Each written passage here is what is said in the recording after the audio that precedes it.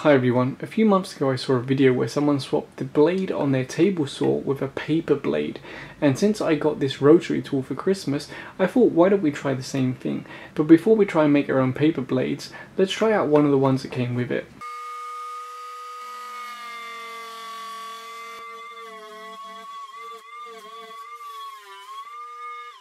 And as you saw, that had absolutely no problem cutting through this PVC tubing.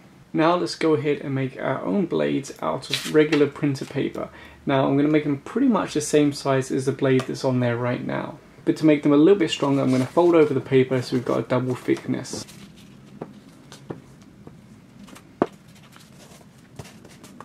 So let's go ahead and cut out our blades. So now we can put the screw through the blade and fit it to the rotary tool. So you can see we've got the paper blade fitted on there and we're ready for the moment of truth. But instead of beginning with this PVC tubing, let's start with something easier, this plastic fork.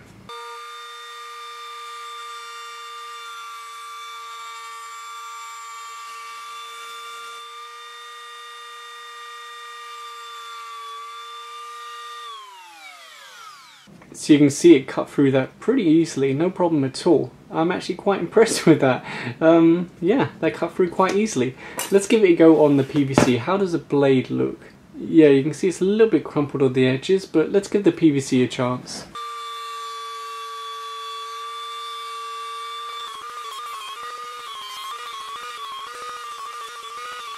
So you can see this cut isn't as clean as the one with the original blade, but it did cut through quite impressively. Although you can see that my paper blade is pretty much nothing now, so let's swap it over for the other one I made. So now I've added a new paper cutting disc and we're going to try and cut through some plywood. I have no idea if this will work.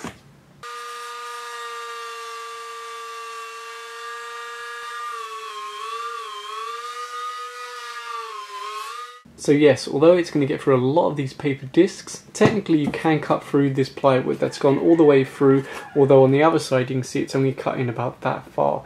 But technically yes, it can cut through plywood.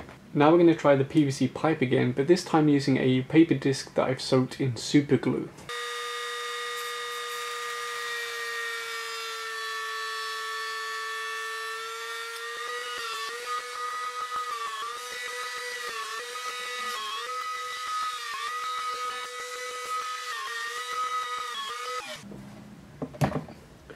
Well, there you go. That actually worked much better.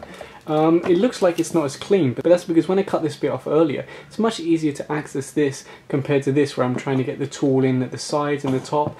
But you can see it actually cut through really well, and the disc did stand up to it much better. So dipping your paper discs in super glue does appear to make them a lot tougher. Just for some extra fun, let's try and cut through this laminated cardboard and this piece of plastic here. And I'm using one of the discs that's been dipped in super glue.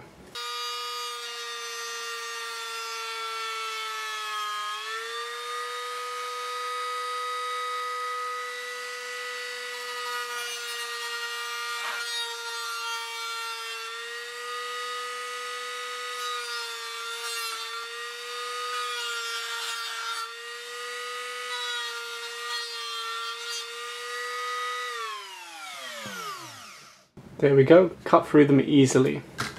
And just to send this disc to its final destination, let's try and cut through this wood.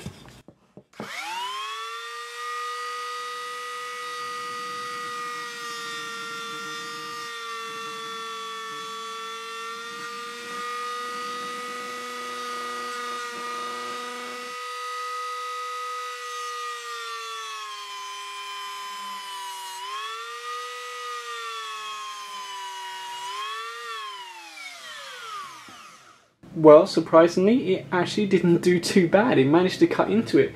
In fact, I think it did better with this wood than this plywood. Perhaps because plywood is made up of so many compressed fibers and glue and everything like that.